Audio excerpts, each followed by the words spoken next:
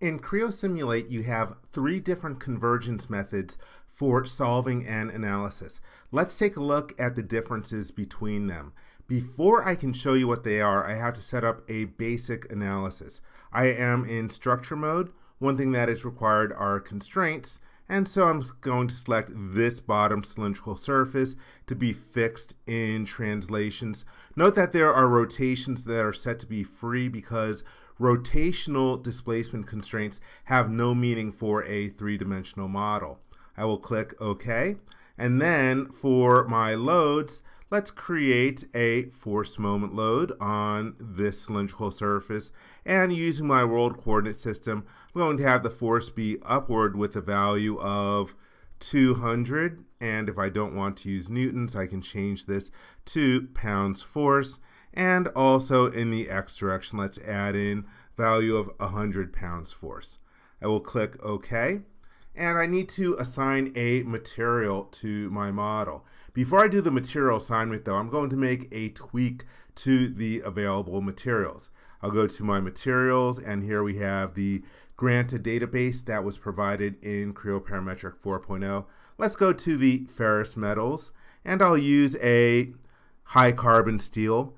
And I'm going to select it, and I could add it to the model, or I could use the pencil icon before I do that in order to edit the properties. And I highly recommend that you use a failure criterion in order to give easier to understand results to other people. Since this is a ductile metal, I will use the distortion energy or von Mises criterion. And that requires you to enter in the tensile yield stress. For the steel, it's going to be a value of 250.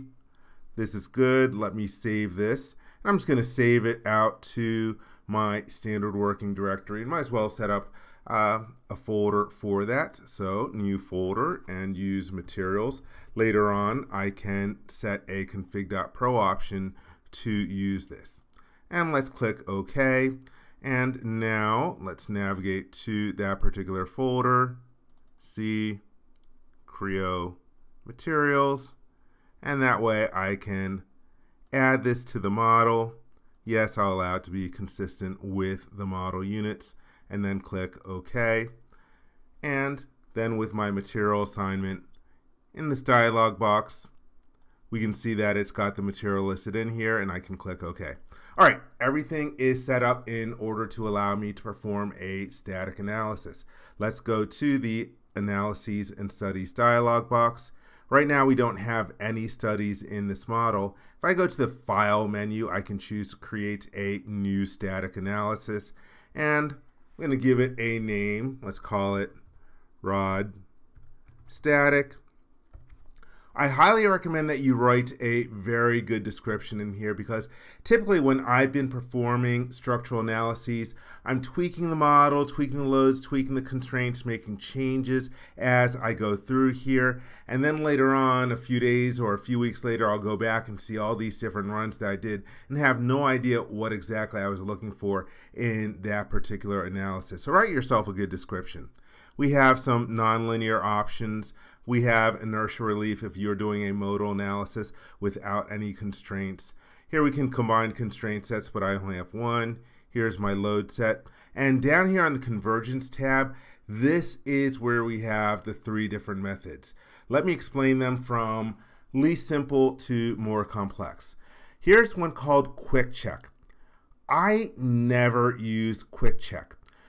The way that Quickcheck works is that it is going to run your analysis with all your elements at a polynomial order of 3. The way that Creo Simulate works is different than traditional finite element analysis.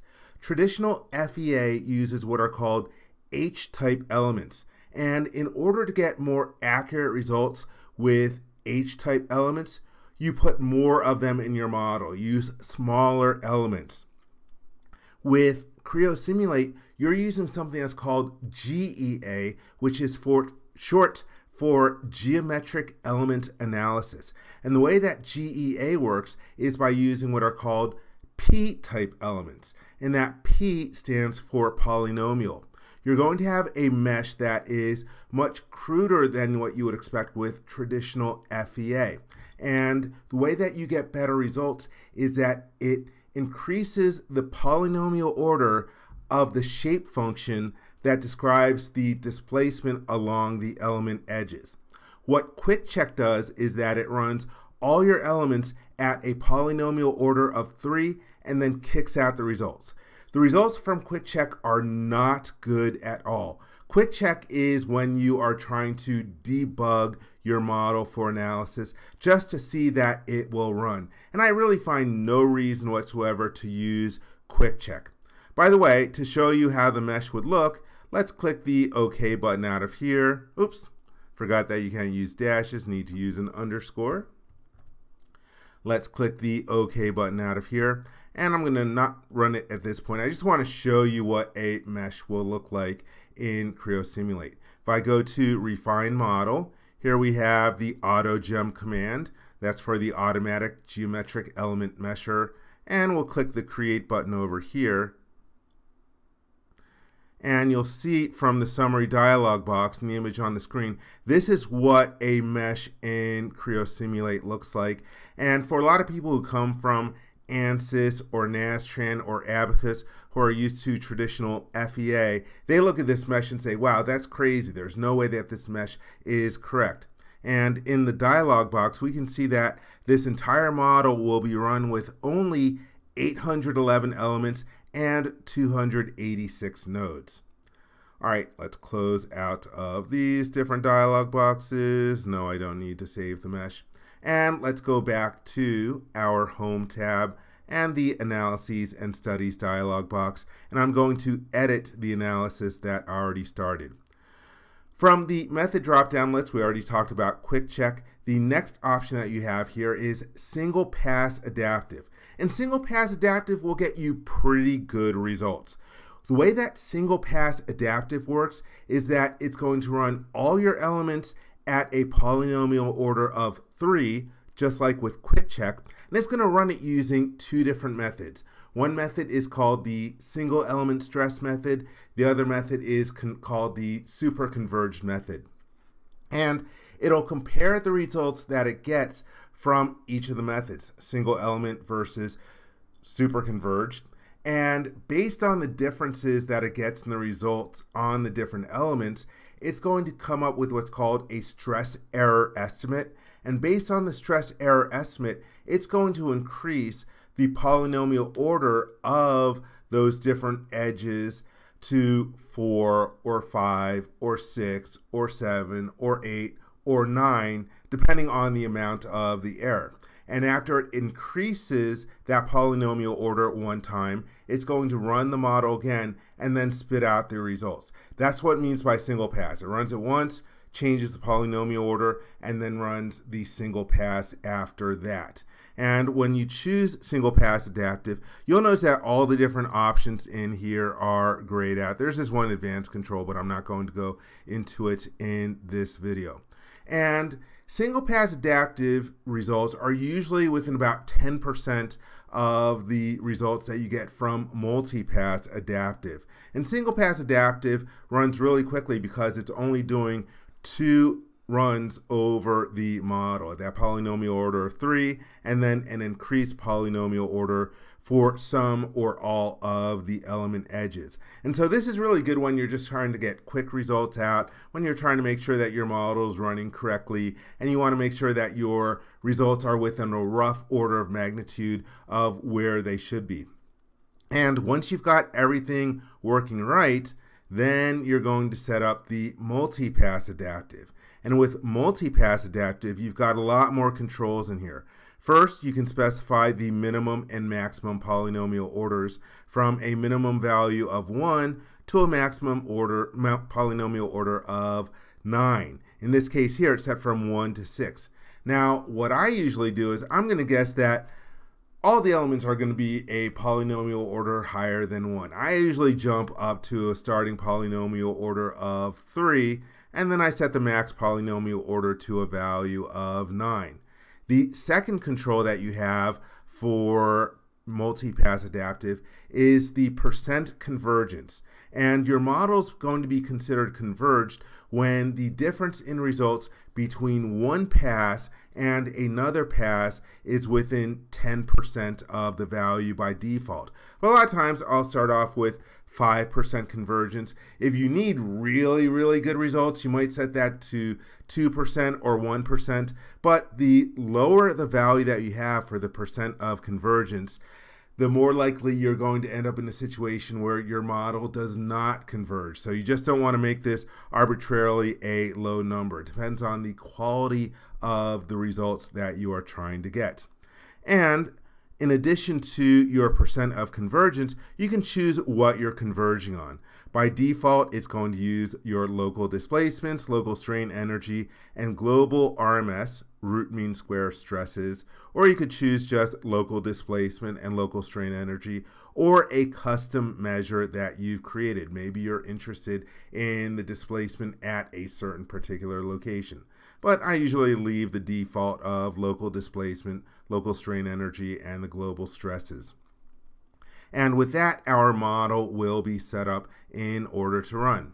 A few other different things that you have on here. From the Output tab, by default it calculates and outputs the stresses, rotations, and reactions. You can turn on the local stress errors if you needed to do some really deep checking into the quality of your results. And also you have this plotting grid. And the plotting grid refers to the number of locations that results are going to be generated on each element face. And so with a plotting grid of 4, the way that it calculates the number of locations on each element face is it's the plotting grid plus 1 squared. So 4 plus 1 is 5. 5 squared is 25. So that means on each element face, it's going to give you 25 results.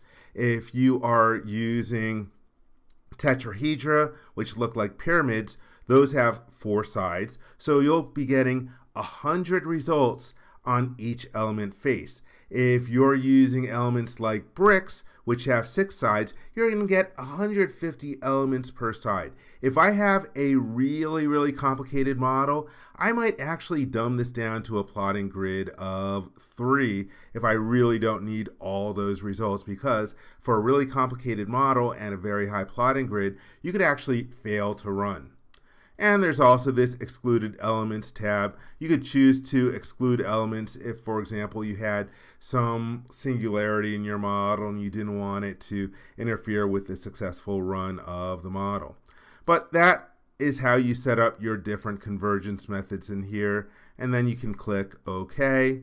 And another thing to mention for setting up these analyses to run, here I've got the analysis set.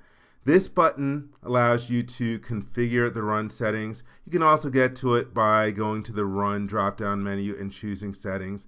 And here in this dialog box, you can specify if you want to, where you want your files to go that are output from the analysis.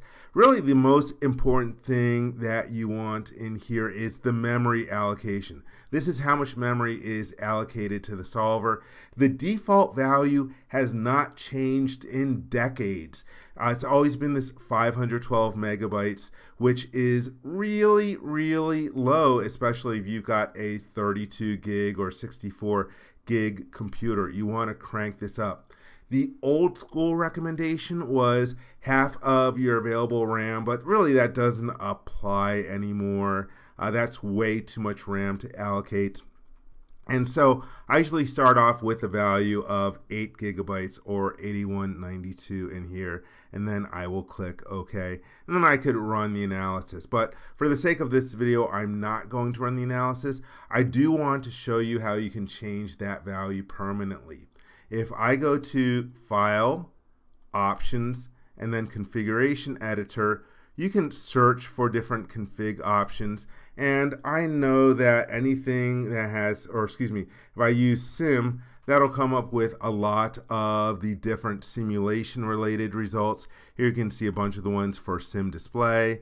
Here we have some fatigue analysis ones. Scroll down some more.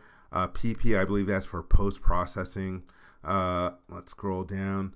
Here's the one that I'm interested in. Sim Solver Memory Allocation. If I don't want to change that every time that I set up an analysis, I can change that in my config.profile. And here it is. If I scroll down over here, I should be able to see it somewhere. There, 8192. And I want to be sure to export that so that it is saved in my personal config.profile so that it's read in every time that I launch Creo Parametric. So that is how you can choose between the different kinds of convergence methods when you're using geometric element analysis in Creo Simulate. I hope you enjoyed this video. For more information, please visit www.creowindchill.com. If you learned something from this video, please give it a thumbs up. And if you like this video, please click the subscribe button to be informed when new videos are uploaded. Thank you very much.